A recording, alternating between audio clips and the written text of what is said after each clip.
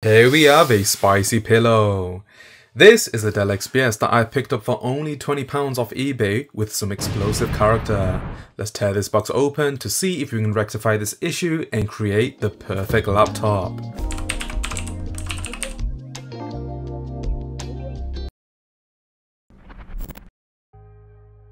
I've done some stupid things in my time, but buying a clearly inflated battery from eBay might be up there. Still, the fact that it came intact is nothing short of a miracle. Anyways, here we have the Dell XPS 9550, which released way back in 2016. The seller didn't mention its specs or if it even worked, so I was essentially going in blind. Presumably, I believe it to have an i5 6th gen and NVIDIA 960M graphics.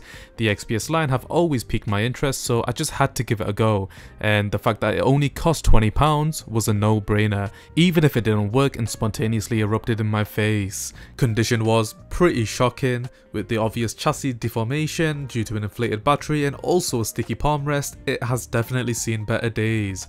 As these cost upwards in the thousands back in 2016, it's a shame how decrepit it looks. With that said, we'll definitely try to revive this little beast no matter what. Let's take a closer look. Anyways, here we have the rather precarious laptop with a really big battery bulge. I mean, would you look at that? I mean, I've never seen a bulge that big. Anyways, let's take a look and see what this Dell XPS 9550, I'm pretty sure, is all about. So let's just open the lid and see what we're dealing with. Okay, so the palm rest is literally melting. I mean, that is a really sticky palm rest and I don't really want to touch that anymore. And yeah, we do not want to mess around with that. Honestly, I don't even want to turn this on, so we're probably going to go straight into a disassembly and take that thing right out. I guess the keyboard is in good shape. I mean, all of the components are literally popping out of the chassis, which you do not want to see. But other than that, I guess the metal lid on the top and bottom are in good shape. But yeah, let's just disassemble this thing and take out that battery, because you know what, I do not want to mess around with that.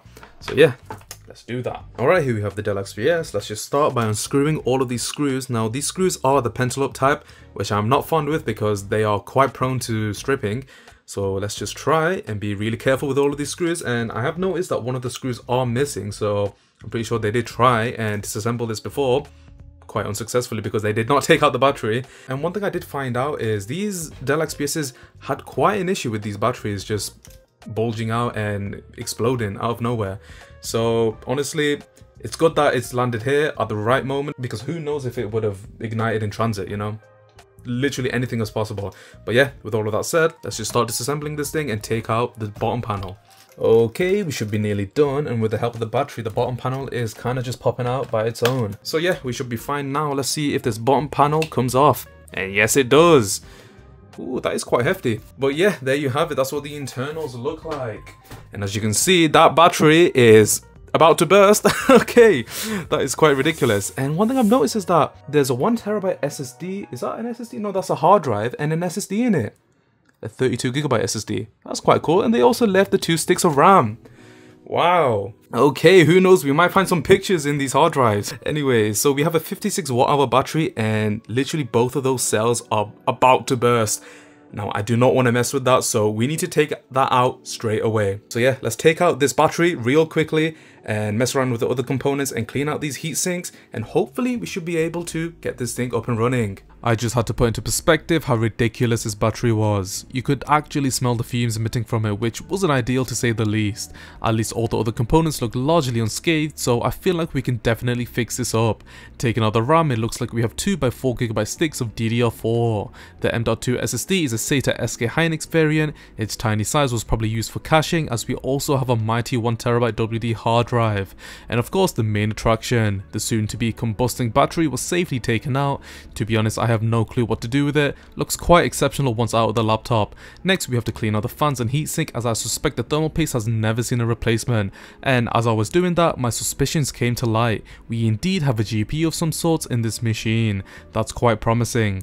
After a quick paste change, we were up and ready. Well, actually not, since Dell's incredible engineering continued to amaze me. After lifting the lid of the laptop, the hinge came out with it. Looks like it was held with some glue.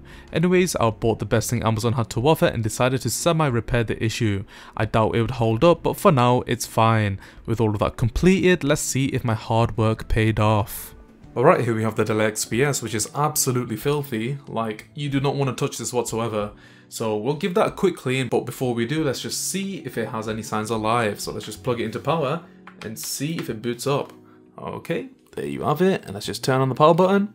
Okay. Oh, okay, there you have it. Okay, so there's a Dell splash screen. Would you look at that? Let's go into the BIOS. Okay, yeah, that's a good sign, and I can't believe that it actually turned on, especially with that inflated battery. Okay, what is this? Invalid configuration information, time of day not set. Okay, so I suppose the CMOS battery is absolutely dead. Okay, alert, you have attached an undersized 60 watt power adapter to your system. Yeah, I mean, I'm using a 65 watt power adapter right now, so we'll obviously change that to 130 so we get the most amount of performance that we can. But other than that, let's just go into the BIOS setup. Would you have it? Look at that. So the manufacture date is the 25th of February 2016.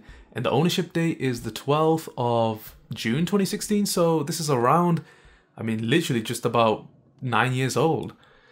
That is kind of crazy. And especially looking at this right now, it does not look like it's from 2016. Let me tell you that. It looks like it's from like 2019, 2020 because of the thin bezels.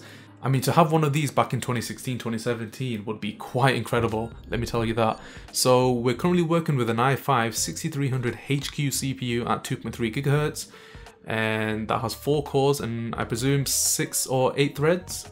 It would be 8 threads, wouldn't it? Okay, Skylake graphics, that's good to see. 64 megabytes of video memory, 15.6 inch FHD display at 1920 by 1080p. Okay, so we can confirm that XPS does in fact work after all of the things it's went through. What we'll do now is turn the thing around and give it a new battery. So I did have to wait a week for this, so we do have a brand new 97 watt hour battery, which will be very good for this kind of laptop. So let's just leave that aside, and of course we're not going to be using a hard drive, so we also have a 256GB SSD. So we'll put all of these components in and also clean the hell out of this laptop because the palm rest at the minute is literally melting. Like, it is not nice to feel whatsoever. It is kind of sticky and gunky, so we need to fix that with some isopropyl alcohol. Before that, let's give it a little disassembly and put those components in. Hopefully this laptop should be functional as it was back in 2016. So let's do that real quick.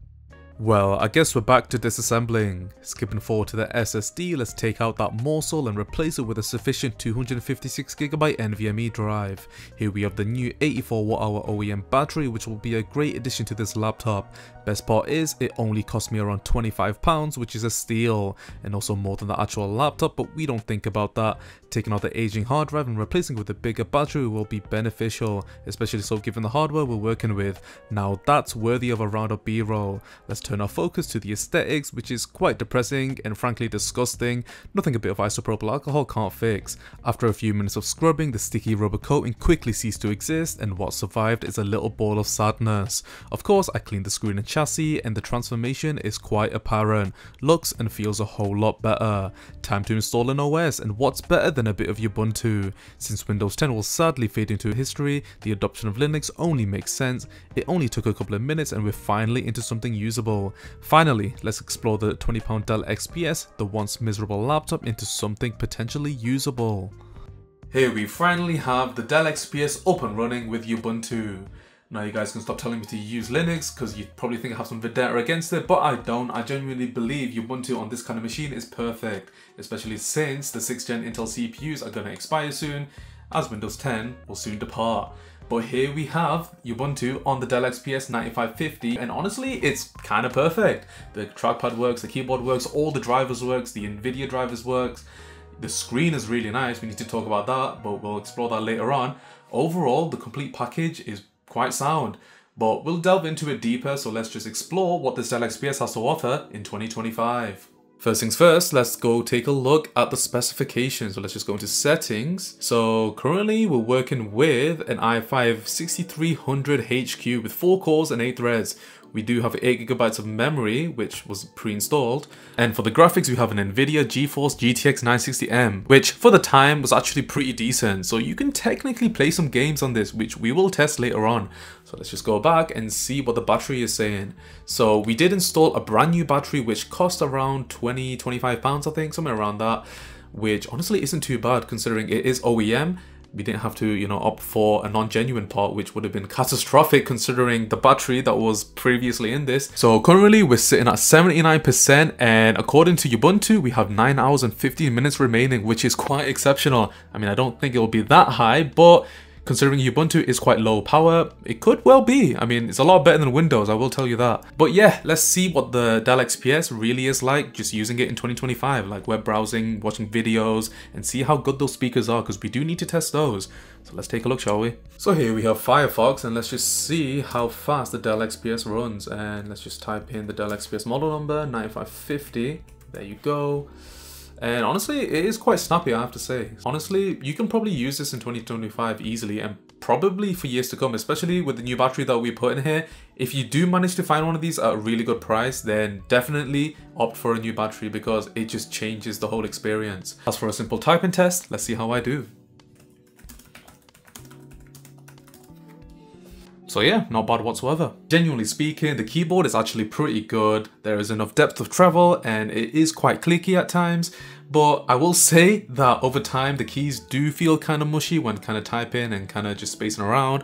But that is what you expect with a keyboard that is 9 years old. So I'll give it the benefit of the doubt, but genuinely a really good keyboard, and I wouldn't mind typing anything on this really. As for the screen, honestly, you really can't go wrong with it. Like, it has a 1080p display, 60Hz, and it is IPS, which it is quite... What the hell? So yeah, as I was saying, the screen is not bad whatsoever, and I honestly wouldn't mind watching a film or any kind of movie on this. And for the price I paid for, you really can't go wrong. I mean, £20, what can you really buy for £20 really? The fact that it was supposedly broken when I bought it, and the fact that it actually works now is kind of incredible, and there's no artifacts or anything I can see on the screen, which is perfect. So yeah, thumbs up for the screen, and let's see how those speakers sound.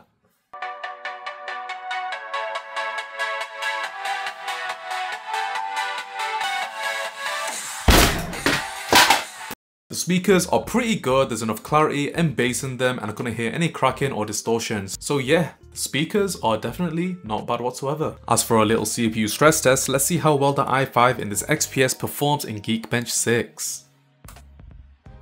The results are finally in, and as for the single core score, we got 991, and for the multi-core score, a meager 1651. I mean, that ain't too good, I must be honest. I mean, we are working with, let me just go down here, an i5 6300 HQ CPU with 4 cores and 8 threads, hyperthreading. In theory, we should be able to get around the mid 2000s. As for the CPU benchmark tables on Geekbench's website, we should be able to get a single core score of 1025 and a multi-core score of around 2773. So that is quite a bit lower than what we actually got. I'm not sure why that's the case, probably due to an underclocked CPU in the Dell XPS, but the fact that the Dell XPS didn't crash whatsoever means that it's a pass in my books, albeit a bit on the lower end of things. As mentioned before, the Dell XPS does have dedicated 960M graphics, so let's see how well they fare in Value Benchmark. So we're running on custom preset at the system resolution, and let's see how well we do. Well, I wouldn't want to do anything intensive on this indeed. I mean, we only got an average FPS of 11.8 and a score of 495. I'm not sure why that is the case, and if you guys can let me know in the comments if that is true to cause, because obviously this is a really thin chassis. You wouldn't really expect a full fat 960M in one of these, so perhaps it's undervolted, and that's probably why we're getting a really low score. But other than that, I guess it didn't crash. I wanted to test at least one game in this video, so here we have Minecraft Java 1.21 running on the Dell XPS, and at the minute we're currently getting around 90 FPS, which isn't too bad. The Dell XPS does sound like a flipping jet engine, so bear in mind. But other than that, we're getting a pretty stable FPS, not too many dips here and there, and if you just go into the water, we will see a few dips, 117 FPS, 141. I guess going in the ocean does increase the FPS somewhat. And for some reason on the top right corner it does say the CPU is unknown, but we do have an i5 6300 HQ. But yeah, we're getting around 86, 94. If you're wondering about the settings, we're on 12 chunks and everything. VSync is off, max frame rate unlimited. And as for the quality, we're on fancy graphics, fancy clouds, default weather, all particles, as you'd expect essentially. So yeah, the game does run quite well. I mean, I have seen much better on other laptops at a similar specification, so this result does somewhat disappoint me, but the fact that we're getting above 60 FPS stable is not bad whatsoever. So let me know what you think down in the comments. So there we have it. What do you think about the Dell XPS 9550? The fact that we only paid only £20 for the actual laptop, it is not a bad package whatsoever. I mean, it is definitely usable and I can see myself using this for another 2 to 3 years. So yeah, let me know what you think down in the comments. If you did enjoy this video, remember to like, subscribe and also share the video, and do turn on those notifications so you don't miss another video in the future. That's it from me. Thanks for watching and I'll see you in the next one.